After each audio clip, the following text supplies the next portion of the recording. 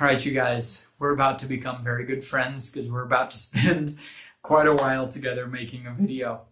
We've learned a lot of individual skills, but it's really hard to be able to put things together. I remember when I was learning photography, before I ever started my photography YouTube channel and blog, I would watch professional photographers on these courses and they would just say like, okay, now we got to set up the lighting. And then they would cut and the lighting was all set up. And then they would show the picture and it looked amazing. But I was like, wait, show me the process where you tried it and it didn't look good and what you changed and slowly working toward it. Because that's what I need to learn. I don't need to just see how amazing you are. And so that's what this video is about. You're learning all the fundamentals, all the individual pieces. In this video, I'm going to put it all together in the full process of how to actually get started with your YouTube channel. At that point, you'll be ready for the rest of the course. So let's go on a little field trip to the whiteboard. All right. We need to decide on a topic for a YouTube channel. I'm going to be making one, and through the process of even recording the first video and editing it right here so you can see exactly what I'm doing to create a new YouTube channel. Okay, can you guys see okay? We got to decide on our topic first. So I feel like I can create my best content when I'm knowledgeable about something, but at the very beginning of getting into that thing. Now, maybe I'm a little bit unique. Maybe other people would prefer to do something that they have a huge amount of knowledge on, can just speak on. Now, that's cool too. But at least for me, I really binge learn. When I am getting into a new topic, I just research the snot out of it over the course of a couple months, and I like to become a quick study. And during that time, I'm asking myself the kind of questions that millions of other people starting in that same thing also do. And so usually when I'm thinking of a channel, I'm not thinking, what's the most economically beneficial thing that will earn me tons of money? I'm first just thinking about like, what intrigues and inspires me right now? So here are a few things. One, mountain biking. Never thought I'd say that, but I bought a brand new mountain e-bike the other day. Oh my gosh, it's so much fun. Okay, so mountain bike. Another option. I just bought a property down in St. George. Our family's actually moving. In fact, that's one I should do, is just moving, because we're moving right now.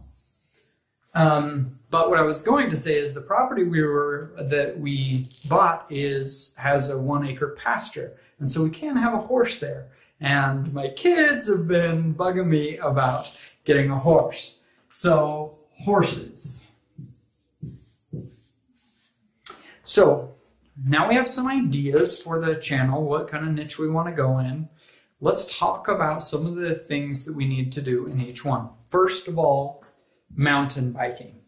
So first let's look at, can you get the traffic? Can you get a subscriber base?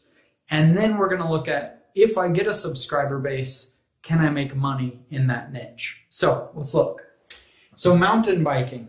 Can I get the traffic? Well, yes, I think so. And the reason I say that is as I was looking at e-bike reviews, I found a lot of reviews. But you know what? Most of them were UK based. And while the content certainly transfers over, there are also quite a few models we have here that they don't have there and vice versa. And some of the issues we have on the different terrain is different than there. And so I definitely saw a little bit of a crack there where you could actually do quite a bit. But frankly, even if that weren't the case, I mean, it's just a big market. And I think I can contribute something to the market, even if there is competition. So I think I can get traffic here. Now, moving. Can I get the traffic? Well, a lot of people move and a lot of people will search it. But that is a commodity, my friends, and we don't want to make commodity content. When I say commodity content, I'm talking about the kind of thing that you Google in the grocery store, you get your answer and you're done, right? You want to Google something like, where do I get cheap moving boxes? Even if somebody had a really great video with some tips on that, I'm only moving for a couple weeks. I'm not like into moving. It's not like my hobby. It's not like something I want to like, oh yeah, do you subscribe to that moving channel? That's awesome. It's just not, And so can I get the traffic is a big question mark here. Could I get a bunch of views? Yeah. But will they turn into subscribers? Will they turn into a tribe? Will they turn into fans? That sounds harder because not many people are into this.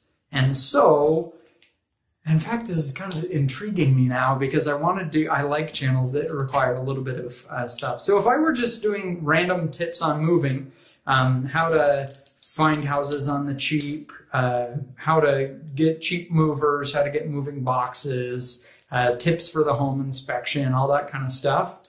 Man, this channel is going to fail hard because you may get a lot of views, but they won't turn into subscribers. They just don't care about you because it's a short-term problem for them. So one spin that we could take on that is what about family? What about just improving your family and moving forward as a family? If I made a video that had the content that somebody looking for moving would really, really love, but in that video, I made it really clear what this channel is about. It's about family and making your family better during a move. That may actually be a great video to do on a channel. So can we get traffic there? Yes, but we can't just do random tips. We need to focus on families if we're going to do it. Now, horses. Can I get traffic on this? Yes. What I would say is, as I've searched about horses, there is a lot to it. I mean, a lot. Like, it feels like the kind of horse families have been doing this for generations. And as I'm looking at content, I'm just deer in the headlights trying to understand a lot of this. So can I do a channel there? Oh yeah, no question about it. All I have to do is I start a video, and instead of starting a video on an instead of sounding like an expert in a video, an expert starts a video saying, hey guys, today I'm going to tell you everything you need to know about horseshoeing and 13 mistakes you don't want to make. That's an expert. I am big, you are small. I am knowledgeable, you are not, right? That's an expert kind of video. Now, if you are instead a beginner yourself, then people are going to see right through you if you aren't authentic with them. And so instead, I would approach that same video like this. I'd be at my horse pasture, and I'd say something like, hey, you guys, I just got my horse a few weeks ago, and I've been researching like crazy trying to understand everything I need to know to protect my horse's feet. Now, I've learned a ton of cool stuff, and I want to share it with you in this video, but I'm not an expert. I'm new to owning a horse, and that's kind of how this channel works. And so some of you guys may be more knowledgeable. Please tell me some things that I miss in the comments because I want to do this right. And then you proceed to be super knowledgeable in the video. Don't ever start talking down like the expert. Still be who you are, but really know your stuff and have researched the snot out of this thing, right? I said that twice, and I don't think I've ever said that phrase in my whole life. Research the snot out of it. Okay, so could we do this with the horses? Yep, absolutely. We just need to take a little bit of a different tone because I'm not a horse expert. So that's question number one. Can we get the subscriber base, views, and people to actually stay? Now, question number two, can we actually make money if we get that traffic? So could I make money with mountain biking? You know, this I think is an open question actually. Certainly all these channels can do fine with YouTube ads. We're going to talk a little bit more about that. But let's talk first about what I would do with the audience. So I've seen a lot of people make a lot of blogs about mountain biking, very popular topic, and I've always had some concerns about it because biking is pretty simple. You get on a bike and you pedal, right? And you think like, what accessories do you need? Helmet. And that's because I didn't know much about the topic. Actually, there's a ton. I was looking for a 5 bike rack for the back of my truck that will handle an e-bike that's heavy. They're like 50 pounds. And so I looked on YouTube and I watched a bunch of reviews of bike racks, but they all only had one. And so they couldn't really provide me a good comparison. And they never really said if they work with an e-bike. And so that's a place that you can make money as an affiliate for that. Plus, you could certainly do online courses in bike maintenance, in mountain biking skills, things like that. And that's down the line. I can't teach you anything right now. But I mean, I could partner with my local bike shop. I could become friends with them and say, hey, can I pay you $2,000 for a weekend? And I'm going to record you teaching this, and then I'm going to sell the course.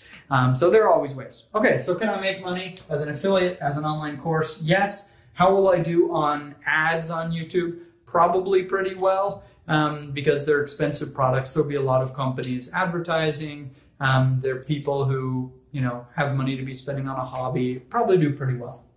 Okay, moving. I think with YouTube ads, we'll do extremely well. A lot of companies want to target people that are moving because you have huge expenses. You're looking, some people get a mortgage, some people are looking for a moving company, some people are, you know, buying a home for realtors, just so many different things when you're moving. So I think with YouTube ads, that's great. We're just seeing, would a lot of advertisers want to advertise on those videos? Oh yeah. Now, how else could I make money on that channel, right? Am I going to have an online course on moving? Maybe. Maybe one on selling your home on the cheap, something like that. Maybe we could do something kind of cool there, selling your home and prepping it, that kind of stuff. But again, we're going to focus on family and just have a video kind of, or a series of videos about moving in order to do that. We're going to have content about moving, channel tribe about family in order to do that one.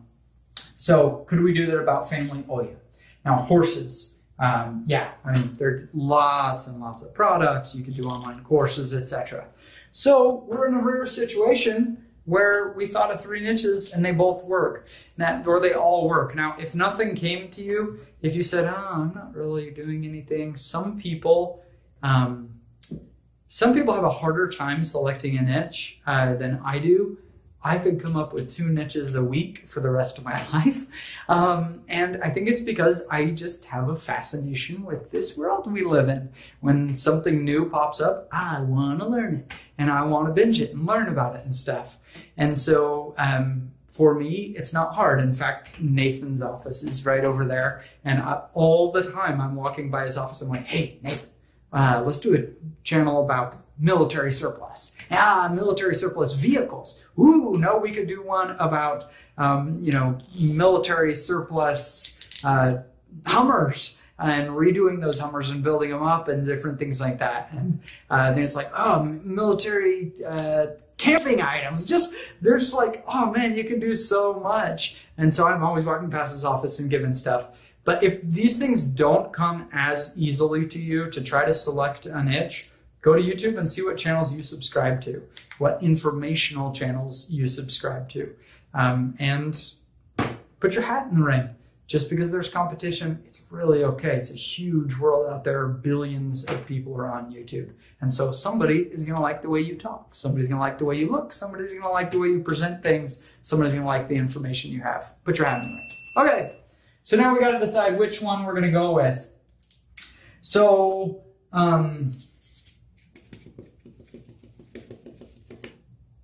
okay, since I have to make a video in this video, I don't think I can do horses yet because I haven't even, I literally started researching it yesterday, and I'd love to really immerse myself, binge in there for a couple weeks before I start. Just a couple weeks and I'd be ready.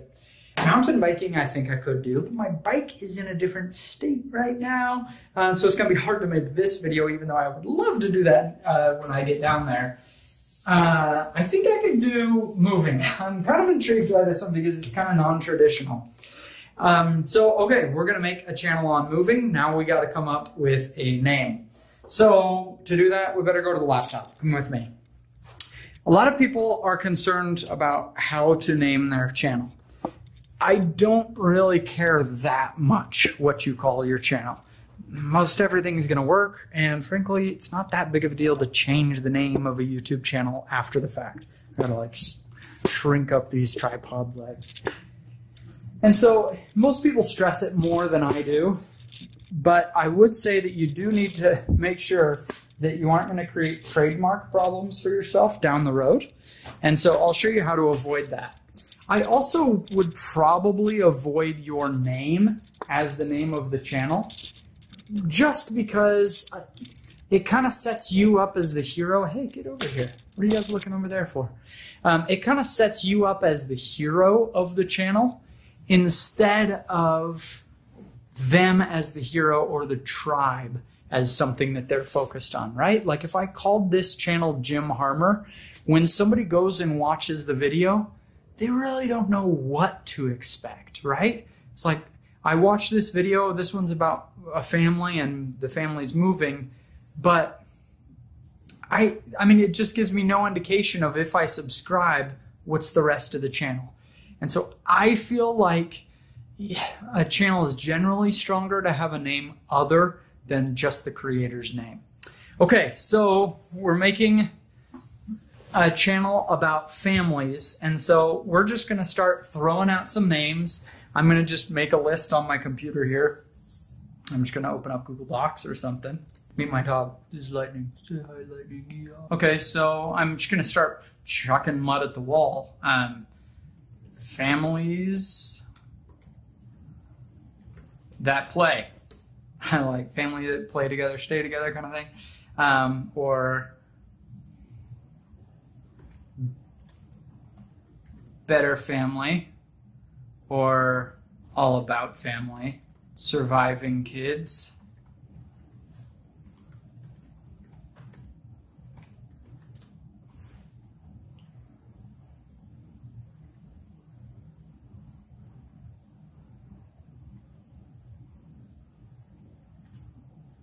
This is kind of cool. Family, like in phonetic. But I don't know how you'd ever write that. Maybe like fa, me, li. No, that's stupid. Family forward. Grow them kids. All right, whatever. I'm just throwing down some ideas, right? People obsess way too much over the name.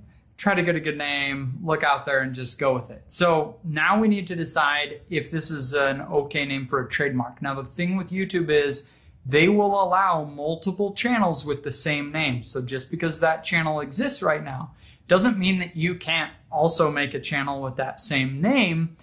Just be aware of the trademark issue. So a trademark protects the source of goods or services. And so if I make a shoe company Nike, well, you might rightly think that if you bought a Nike shoe, it was from the Nike shoe company and not Jim's shoe that he just called Nike, right? That's what a trademark is protecting. And so I'm going to start by just going into YouTube and I'm going to start searching in quotes these names, families that play. And I'm going to filter by channels. Okay, that's a good sign. I'm not seeing exactly that. I'm going to try to take off the quote to see if there's something that's very similar.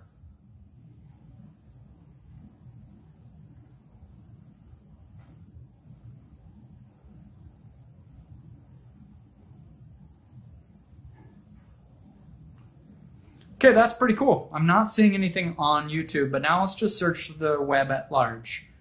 Families that play.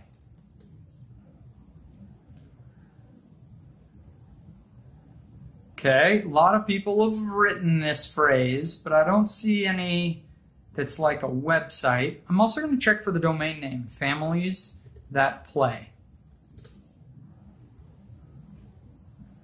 Okay, that's good. I'm going to go to GoDaddy. So nothing's actively on there, but I'm just going to go familiesthatplay.com. Wow, okay. So this is like totally available. Familiesthatplay.com is available. Now, it's not that if the .com is taken, it's necessarily trademarked, but it's just a good sign that nobody's like actively trying to use this name. If we want to get real legal, at least in the United States, I'm going to do a test trademark search. I'm going to go to uspto.gov, do a simple word mark search for families that play. Okay, so now we see several here. Let's click on this first one. It's called A Family That Plays. And let's see what category it's in. Okay, so this is in the goods and services category for game cards, playing cards, etc. Now, if somebody sees a YouTube called Families That Play, would they think that if they saw a deck of cards called A Family That Plays, would they think one is from the other? Not necessarily. I mean, we're just a YouTube channel. There could be some overlap, but probably a reasonable consumer is probably not going to be confused here. And so I think we're going to be okay. Now, this is a legal question that you need to decide. It's different in all your jurisdictions. I am an attorney, but I'm not your attorney. And so it's something you need to decide. But for me, I'm not seeing enough evidence that somebody's going to be super mad at me if I use the name A Family That Plays. And so pretty cool. This was not staged, by the way. The very first one that I put on my list is Families That Play. I think it's kind of cool, and I'm going to go with it. All right, so now I've got to actually go create the channel. I'm logged into just my personal Google account, and I'm just going to click my name up here and then click your channel. Now, I've already have some videos that I've put up here. It doesn't matter if you've done that before, you've just tossed up some videos to like share them, but not like really a serious channel. Just delete those and just do it right here. Otherwise, it's very easy to create just a sub channel. I'm going to let you just Google it because frankly, it's really easy to create the actual YouTube channel.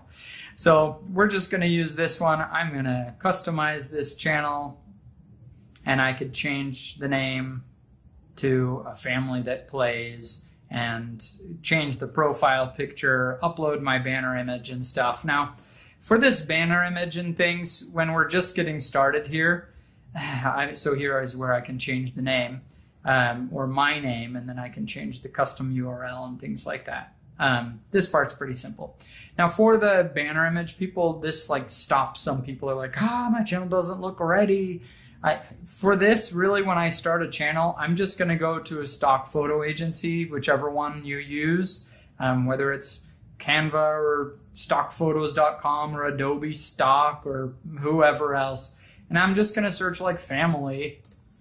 And I'm just going to chuck a stock photo up there. It doesn't even matter. Maybe one that you can't see the faces because that'd be weird if it's not us, right?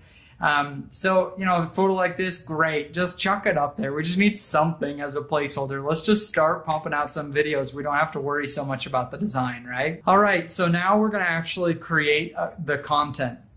Now, as we're getting ready for this very first video, and I'm going to take you through the full process showing you how I'm actually making the video, I want you to really think about what the channel stands for. Who are the enemies of this channel, and why someone would want to subscribe, and who that kind of subscriber is. So I'm not trying to get super philosophical, but you'll see that this is going to make a big difference in the actual video that we record, right? So we've got to think about enemies. For this channel, I'm thinking just by the name Families That Play, and we're going to do some content on moving homes, at least to start the channel, 5 or 6 videos on that maybe. I want the enemy of this channel to be boredom, the status quo, unwillingness to change, not taking full advantage of what you can do with your kids in the time you have with them. It's families that just kind of send their kids to school, don't really do anything on weekends, just let the kids play with the neighbors, go on vacation once a year, and we're going to call it parenting. That's going to be the enemy of this channel. And so in this video that I make, I really want to focus a lot on that and make sure I get that message out, because then somebody who came for moving content may see it and say, boy, I really identify with what this is. I think I would like the other content that they have on this channel. So I'm going to make sure to get that across. Now it's time to actually outline the video. Back to the whiteboard. I've got to put together an outline. It's very, very important when you make your videos that you do not script them. You are a smart person. If you would be capable of, in a business meeting, your boss says, "Hey, Angela, tell us how this project is going." Well, you don't have to have notes. You just explain it, right? Maybe you have a couple bullet points of things you want to tell your team at work, but you're pretty capable of stringing sentences together, right? Say you were asked to teach a lesson. At my church, at least, everybody, we just take turns teaching lessons and stuff. It's it's not that hard. You kind of prepare, get what you want to say, and then most adults are capable of teaching a lesson, right? That's what we want on YouTube. It doesn't have to be this super slick word for word polished presentation. Just pretend the camera is a human being and talk to them, right? And so we're just going to get a few bullet points. We're going to do this smart. So we're making a video on moving. Let's say it's okay. Oh yeah, this is going to be good. Okay, so realtors cost too much money. And so I'm going to make the hook of this video, the very beginning, the first 45 seconds, about how I saved a ton of money on a real estate agent. Yeah, this is going to be good. Okay, so I'm going to make the video I'm going to call it, let's see. Oh dear, there's math involved.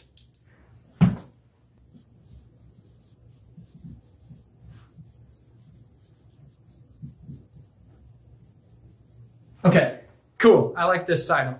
So I'm going to call the video, "I saved $32,500 on," it says realtors, not for sale by owner.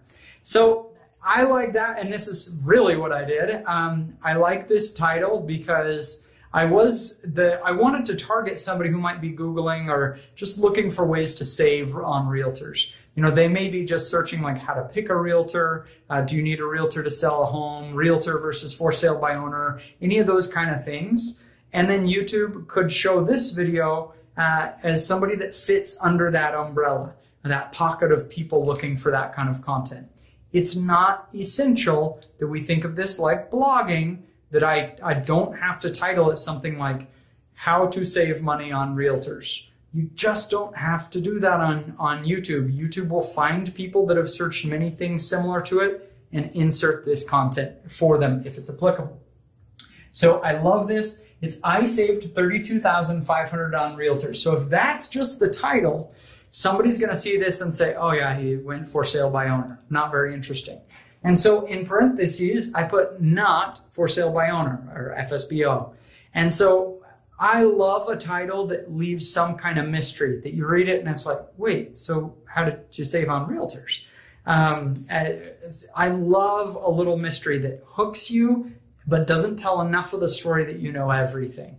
So I kind of love that title, actually.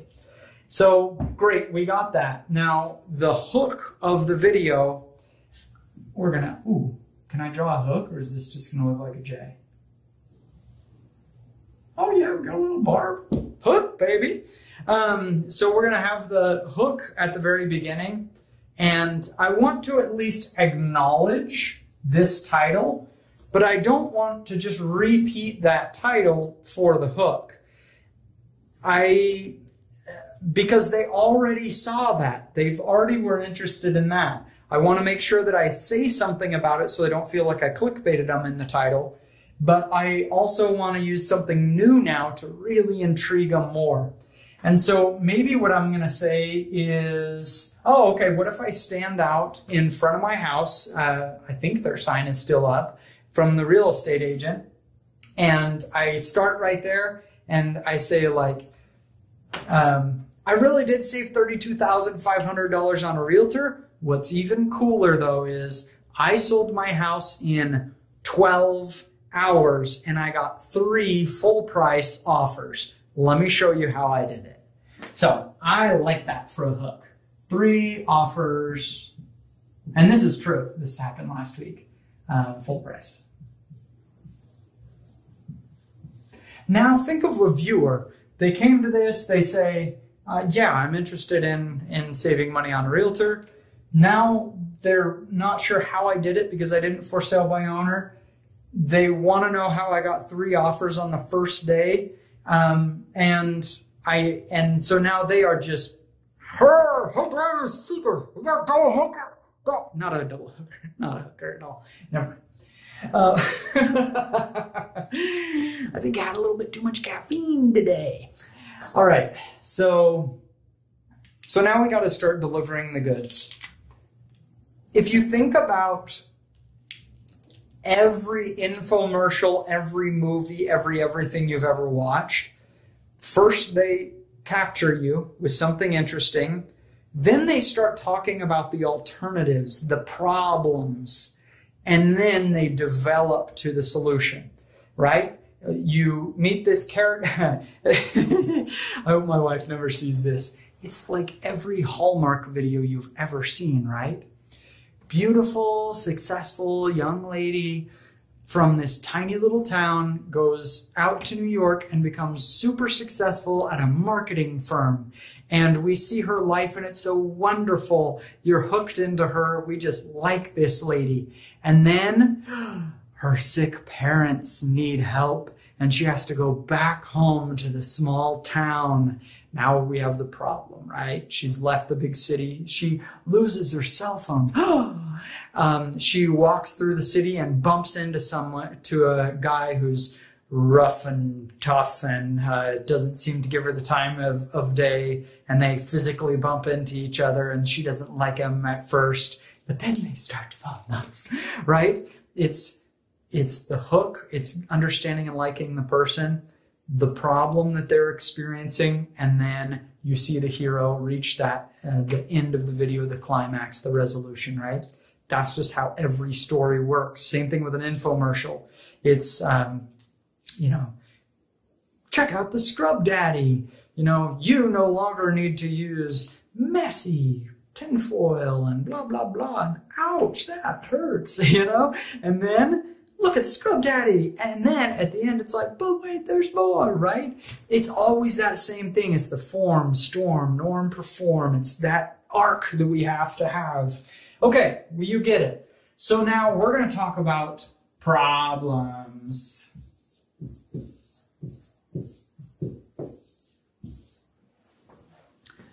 We're going to describe how much it costs for a real estate agent. I'm going to do the math for them and talk about the problems. And then we need to start giving some tips, right?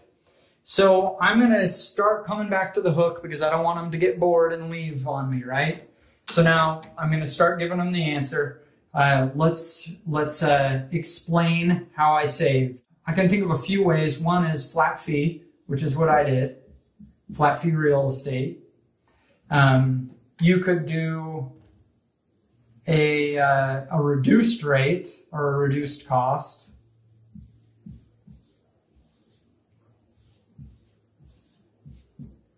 Or you could do FSBO, for sale by owner, right? We're going to talk about it, even though I went with the other.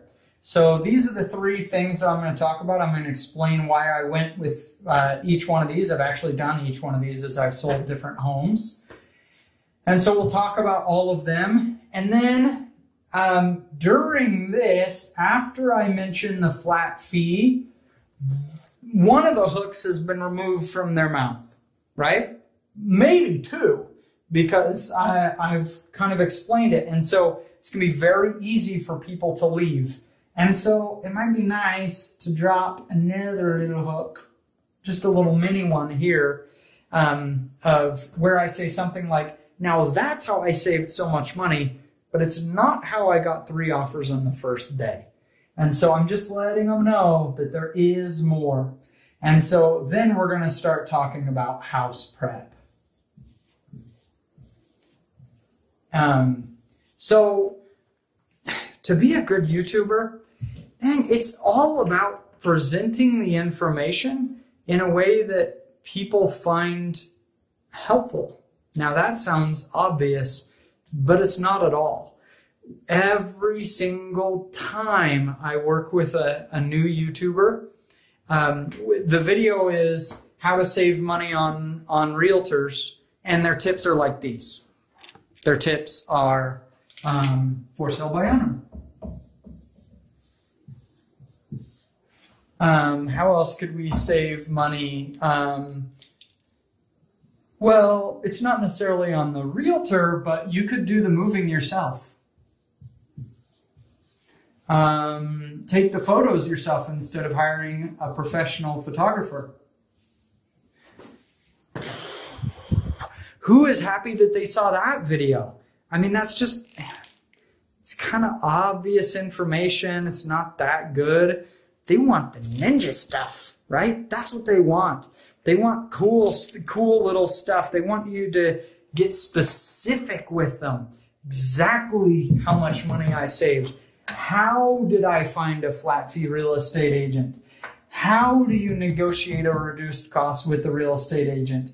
They want to know if you're doing for sale by owner, like, problem is, how are you going to get people to actually see your house? You got to get into specifics and the non-obvious information.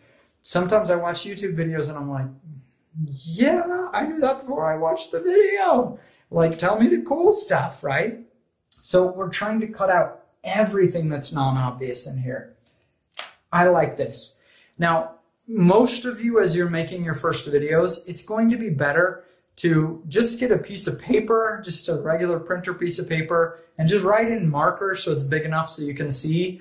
Just write these things, right? Just write them so you can keep your train of thought and just tape it right under the camera.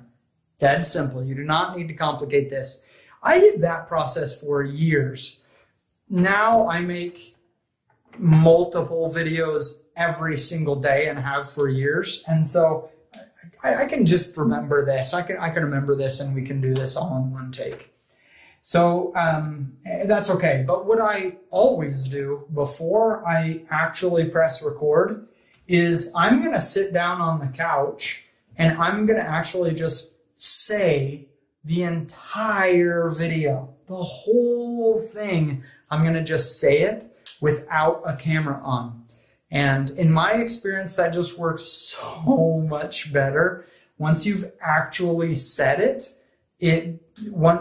having a camera on just makes you feel a little bit nervous or afraid or distracted, trying to look nice, and so your brain isn't as clear. And so if you just said all the content, it becomes easier. So I'm going to literally grab a chair and I'm going to say this whole video right here while you guys are watching. Again, this is the long version. This is just, I want to show you every single step of how I make a YouTube video. All right, this is just the dry run here. Hey guys, welcome to my home. In this video, I want to share with you how I did save $32,500. Oh, and then it'd be cool if I said something like what I could buy with that. $32,500. That's like going to the dollar store and going and buying one item every single day for the next 89.5 years of your life. $32,500 is a lot of money. And I didn't need to put it up for sale by owner. Better yet, I got 3 offers on the very first day. Now, the way I did this is totally non-obvious, and probably most people don't know how to do this. So I'm going to show you how it's done. But first, we need to understand how the real estate cartel actually works. Okay, I did my dry run. It's such a helpful process. By doing it, it gives you the time to just think of little fun things you can add in. Like at the hook, I say $32,500. That's like if you go to the dollar store and buy something today, and then you do the same thing every day for the next 89.5 years. That's $32,500, right? Just something fun. It just adds a little zip, the tiny zip of Miracle Whip, if you're an Office fan. It just adds those little things, and this is where I do it. It's right before I record, sitting in a chair, just thinking of fun things to say, looking up some specifics, getting any numbers I need to have so that I'm ready to go. So now we're going to actually record this. Now, I could very well record this right here. I could do this in front of a whiteboard. I think that'd be just great. But remember, there's a real danger of this video becoming a commodity. Somebody just Googling this, seeing my video, even liking it, and just leaving and never coming back to the brand. So it's super important that I bring my family into this and I tell them what my channel's actually about.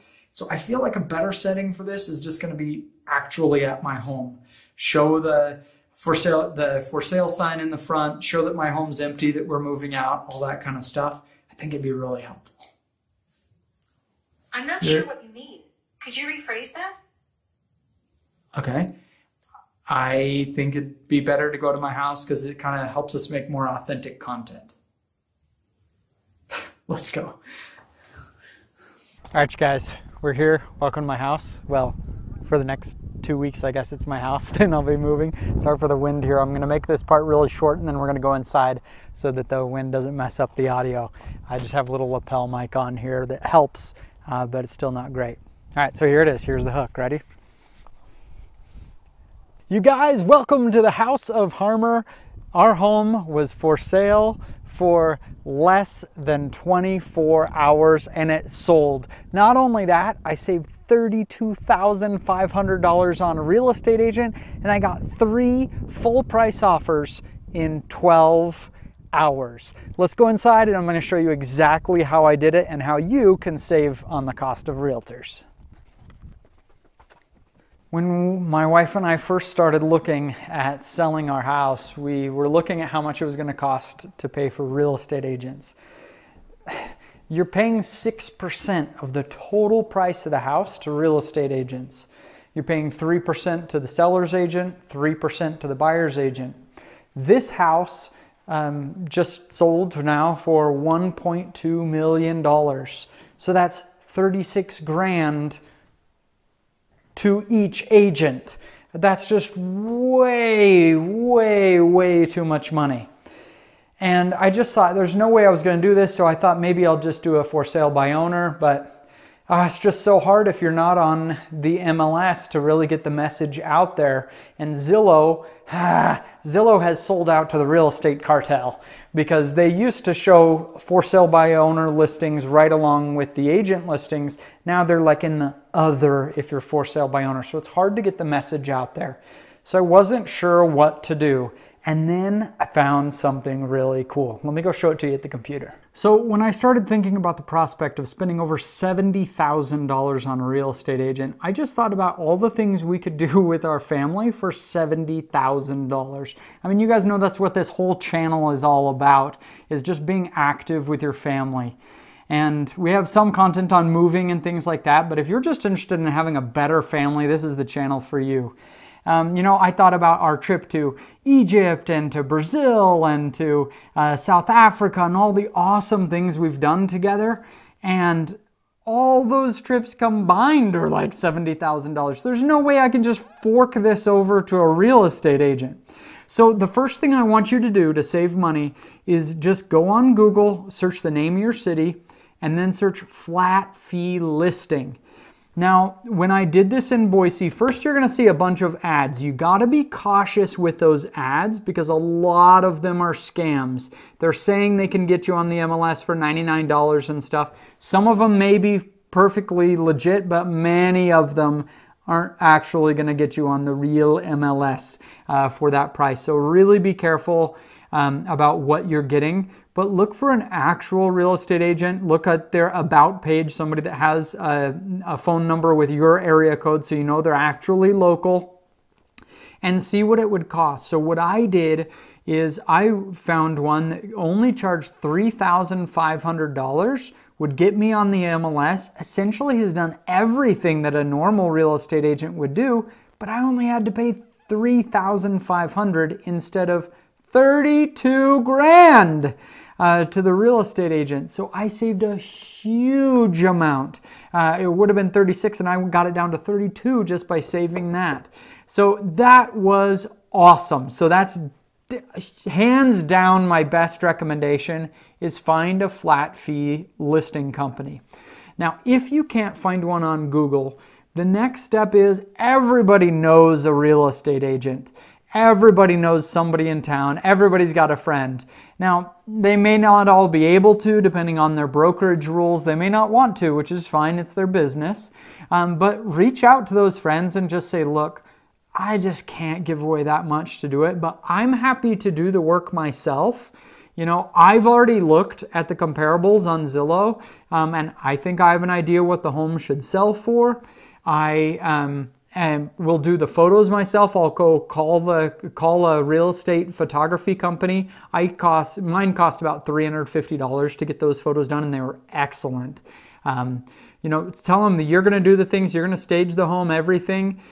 On some MLSs, they can even put just your phone number as the contact phone number, and the agents will just contact you directly to schedule a showing. But a lot of them are doing more apps and stuff like Showing Time and stuff. So tell your friend, like, say, hey, I'm going to do everything. I just want you to I'm going to send you the photos, the description, the everything. Will you put it on MLS? And then I'll pay you several $1,000s to do a flat fee listing. You know, if you've got a friend who can work with you, that can be great. I've done that before. When I've sold a different house, I reached out to a few friends, and some said, I'm not comfortable with that, don't want to do that. And others said, oh, sure, no problem, no big deal. I understand. It's a lot of money you don't want to spend. If you're willing to do some of the work, that's great. And it worked out awesome. So flat fee listing, fantastic.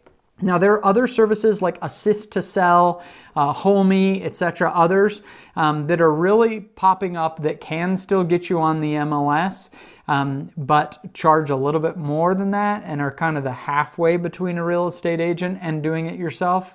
And so you may consider some of those as well, but save as much as you can on the listing side, because on the buyer side, there is virtually no way around the real estate cartel. I call it a cartel because they're stealing those family vacations. They're taking a lot of money, and I know they do valuable work, but they do a lot of anti-competitive things that I don't love either.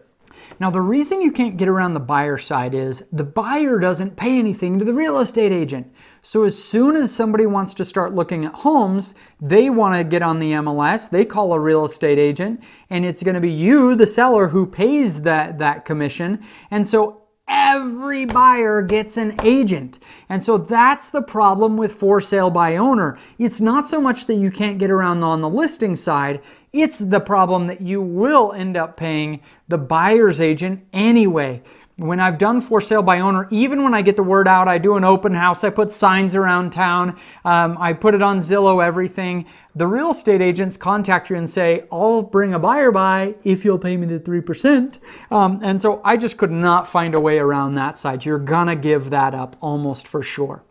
Now, after the flat fee listing service, another option that you can look at is to simply limit the rate that a real estate agent is going to charge. Now, in Idaho, the standard is 3% buyer-seller side. In other markets, it's different. And I've found that if you interview enough real estate agents, you're going to find one that's willing to negotiate with you. Will they do it for 1.5%? Will they do it for 2%? The other thing that you can do is on the MLS, when you have your agent list it, you can say, I only want to offer 2% to the buyer's agent. At least in Idaho, you can set that at whatever you want. And I've had a couple real estate agents mad at me that showed the house and say, I didn't check the listing. I didn't know it was a reduced fee. And I said, I'm sorry, that's what I am willing to pay. I was totally upfront with it. It was right in the listing. You know, that's what I think it's worth. And so that is an option of something you can do, is try to negotiate, especially if your home is more expensive. The real estate agents want you to think that $1 million home takes way more work to sell than a $400,000 home, but it's pretty much the same process. And so you may be able to negotiate a cut rate if your home is a little bit more expensive as well. Okay, now for sale by owner. We already said you're probably going to pay to the buyer's agent, but what can you do to get the word out there? One thing that I've done before that actually worked great because I wasn't getting enough showings is I went for sale by owner. I got for sale by owner signs and I put the address real big. I made a website for 2064 East Mozart Street. It was a home I owned several years ago. And I just put them at the entrance to like 15 different neighborhoods around town that were kind of similar to the neighborhood that my home was for sale in. And so people drive by and they think, oh, it's a home for sale in that neighborhood, but then they can go to the website or call my phone number, text me about it. And I say, oh yeah, it's over here in town. It was great. I was able to get everybody in the city knew about this house for sale because I put up signs all over the place in different neighborhoods, kind of in the little common areas. So, check your local laws about signage and stuff, but it worked. So you're gonna save a ton of money on selling the house. But again, this channel is about your family and being active. And so a couple important things that I think about when you're selling your house and how it's gonna impact your family are, one, go enjoy the new city. Right now our family is moving from Boise, Idaho down to St. George, Utah. And so I'm making trips down there with them, and we're going mountain biking, we're going canyoneering and stuff. Let the kids be excited about the new place you're going to. Don't just go there with your wife and leave the kids with grandma, because then they won't get excited about it. It's hard. It can be a hard move for them as well. So do exciting things with them. The next tip I would give for having it have low impact on your family is to not spend all day talking about the house. When you're moving, it's all consuming. It's all you talk about, think about with your spouse, when you're in the car, everything. And so for the kids, this can be a time where they get a message that material things are what's most important. They can get the message that family time is less important than making this financial decision. And so it's something that my wife and I have decided to do as we're making this move, is we just don't talk about it during the day. We talk about it after the kids go to sleep. Sometimes we'll have a family discussion. We'll say, well, let's go look at the homes or things like that. But we aren't talking about it all day. We want to make sure that for our kids, the message is clear. Family and God are important. Material things are material things. That's what this whole channel is about. It's about being active and being better parents and families. Whether you have a big adventure moving or something else, give us a subscribe and a like, and we'll see you in the next video. Okay, so we did it. Now we have the recording of the video. We've watched the whole thing, and now we're gonna go chuck this thing on the computer, and I'm gonna show you how I edit it. Again, you're seeing the whole process here. And then I'll show you the upload settings for getting this thing on YouTube. All right, we got our video filmed. Now it's time to edit it. Now we have a whole course on how to edit. So this is not about the nuts and bolts of how to do this. It's more just showing you the process of how long it takes, how much I'm putting into these videos, etc. So first thing I did is I just created a folder and I put all my audio and my video files right in it. Now I'm going to go over to Final Cut, which is where I do my editing. Now there are free programs you can use for editing on the PC. A lot of people use Premiere Pro, which I've used for many years. If you're on the Mac though, Final Cut is awesome. iMovie does some pretty good stuff too, and it's free, but Final Cut, oh, it's so worth it. Okay, so I'm gonna just go to File, New, whoops. I'm gonna make an event. So this is the whole library. Now I'm gonna make an event of moving. And I'm gonna keep all my defaults, they're usually right. Okay, so this is an event. Now I need a project in it, and that's this, and I'm going to just call it moving. Then I'm simply going to take all these files here, maybe, and I'm just going to drag and drop them right there. Bam! Okay, I'm going to hit Command minus to zoom out there so we can actually see these. Now, this has everything, including me teaching you, not just this. So the first thing we've got to do is we've got to go through and figure out where I'm actually starting the YouTube video. Okay, so there was nothing. This was just teaching you guys. Oh my gosh, did you guys see my bald spot there? Where was it? I just saw it. Ah, there. Whoa, go back.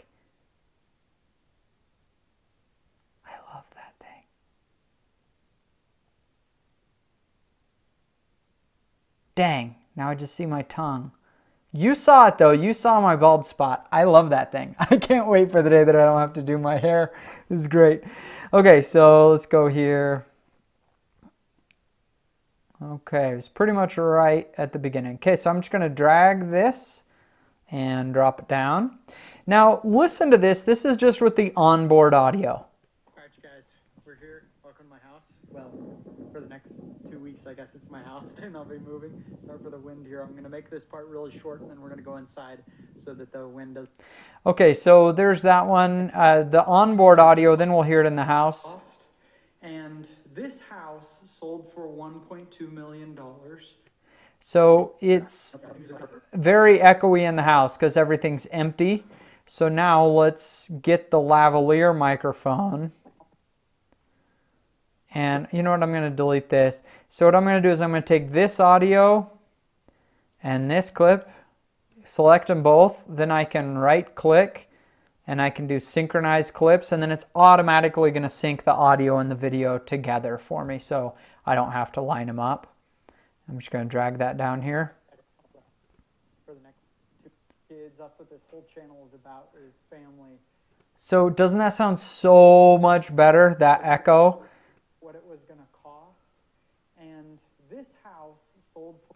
So the lavalier microphone that I'm wearing just sounds so much better, especially if you're in a normal home environment. Mine's especially bad because it's empty, but homes just echo. And so having a lav really makes a big difference. Look at that, I'm kind of showing my gut here. Sheesh, guys, come on, keep it together, exercise a bit. Okay, so let's go to the start of this. All right, guys, we're here. Welcome.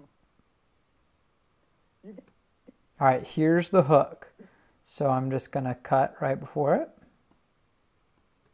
You guys, welcome to the House of Harmer. Our home was for sale. I'm going to show you exactly how I did it and how you can save on the cost of realtors.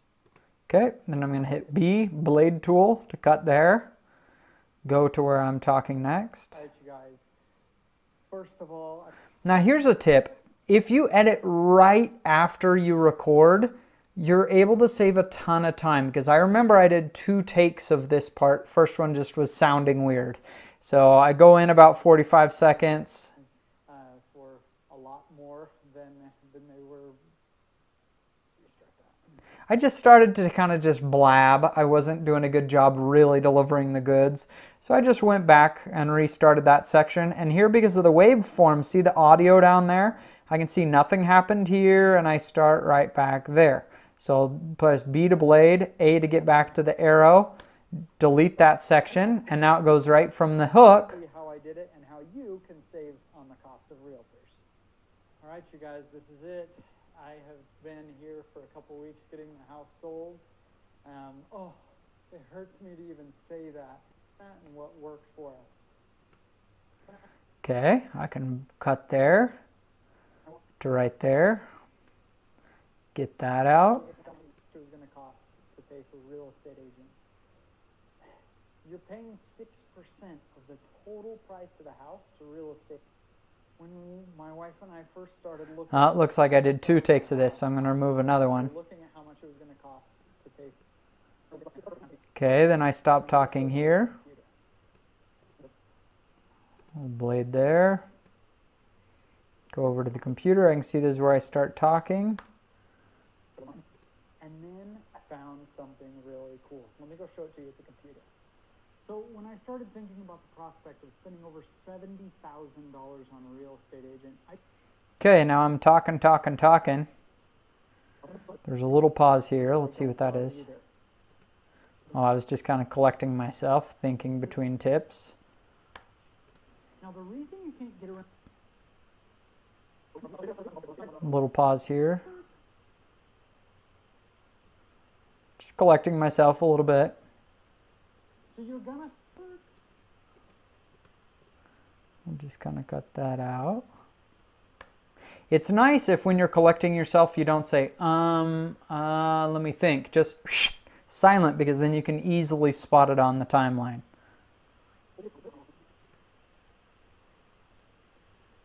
Give us a subscribe and a like, and we'll see you in the next video. Bam! There's the end. Done. And it's an 11-minute video. So the question then remains, how much should you be putting into the editing on your channel? I guess what I would say with a video like this, 90% of just is this video going to succeed or fail is already done. It's what I said, it's where I was, it's the content, it's the hook, it's all of that. Now, I can look a lot more professional if I maybe add a short little music drop that doesn't, not too much music. Music is, you really can turn people off with music, but short little music drop, maybe show the logo. When I'm sharing some of the tips, I could put the title under there of, you know, the money and the cha-ching and the showing the math on the screen and text, all that kind of stuff. I think that is going to take me an extra half an hour, and it's going to add 10% to the video. I think it's 90% there. That would add another 10% of just polish and interest to the video. And so how much should you do on your channel? In the beginning, I think you're probably better to spend that time focusing on the 90% and not the 10. Really focus on you on camera and just getting videos out so that you can stick with a consistent publishing routine. Over time though, like for an income school video, if we can spend 5 hours and get 10% more from the video, well, that may go out to an extra 5,000 people. And so, yeah, that's definitely worth it for us to spend that little extra time on there. And so that's just up to you on a channel, but this video really is fine, just basic chops. Yeah, I've got some interest doing some fun things in the content in the 90%, so I don't have to have that glitz. So now I'm gonna hit export here. I'm gonna do it in 4K. Now, I don't really care if you go down to 1080p. I probably wouldn't do 720. You know, a lot of screens now, 720 is starting to look old. And you know, these videos, we want them to be getting views on YouTube for years to come.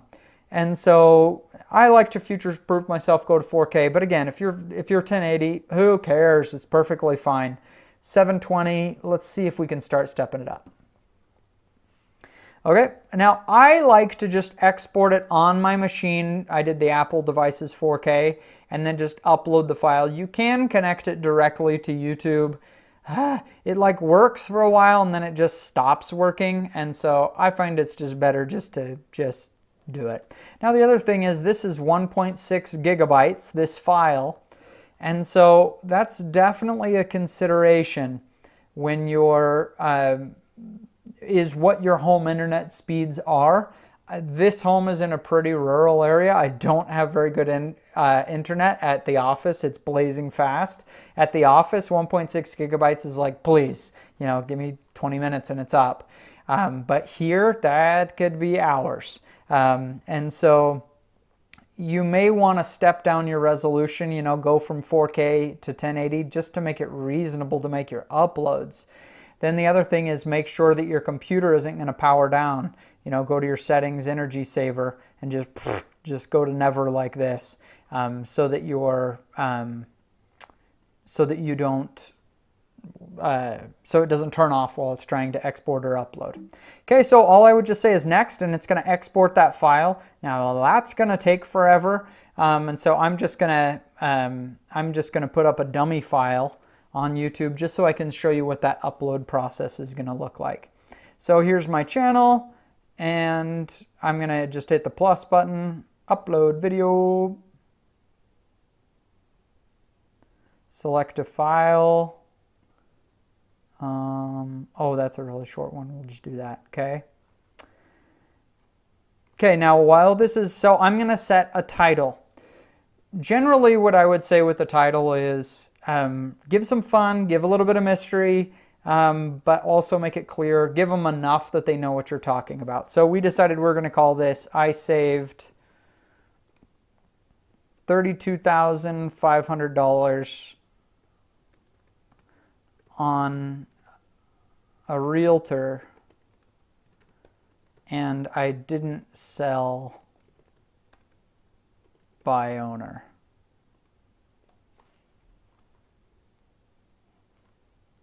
Okay, now it is important that you just write a couple sentences describing this.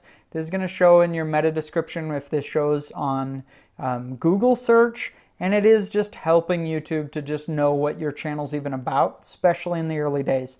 Don't try to keyword stuff, just say what your video is. So I'm just going to say something like, I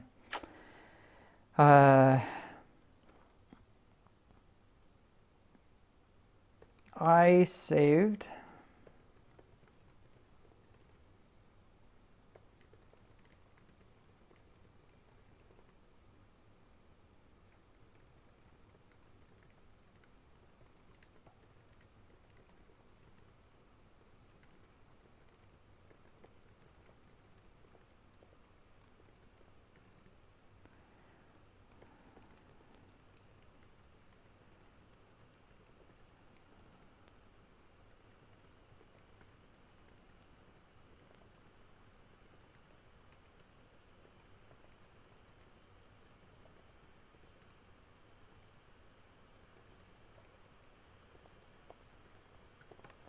Okay, simple.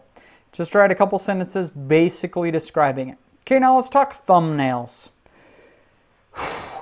If you're a talented graphic designer, boy, you can do some neat things. I think the best case scenario is where you just take a custom image and that just really illustrates your video, even if you don't have to put text on it. Text on a thumbnail can be great, no doubt. But boy, when you can take an image that doesn't even need text, it's just so compelling and it already tells the story, that's just ideal. I'm not opposed to using screenshots from the video as the thumbnail. A lot of times there's just a good one that works really well. And so, you know, if I go back to this video, I'm thinking me in the very beginning,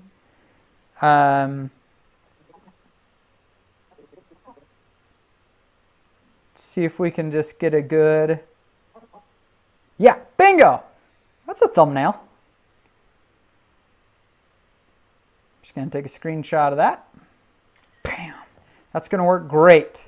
It shows this, it's an interesting, very interesting expression I have. I think it's somebody who's searching for this, it's gonna look good. So I'm just gonna upload that screenshot. It may be too big, we'll see. Sometimes they have issues. There we go. Okay, yeah, so it has to be smaller than 2 megabytes, and so I will have to open it in Photoshop File. So what I'm going to do is I'm going to go to File, New, 3840 by 2160, that's essentially 4K. The other stuff doesn't really matter. Anybody who tells you resolution matters doesn't quite understand how that works. If we're talking about an image on the web, I'm going to place embedded.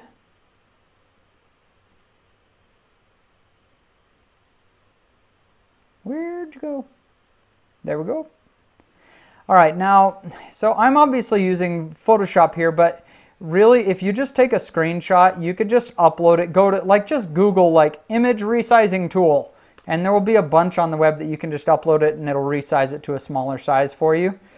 So I just need to get the file size under 2 megabytes. It's real simple. So the title says I saved $32,500. So I don't want to just repeat that in the text here. I want to do something else. So we can use different hooks on these people, right? We already have that one. I'm going to say, maybe do what I did at the start of the video. We'll do, I'll grab, maybe I'll grab a green, I don't know, something from the video or from the thumbnail.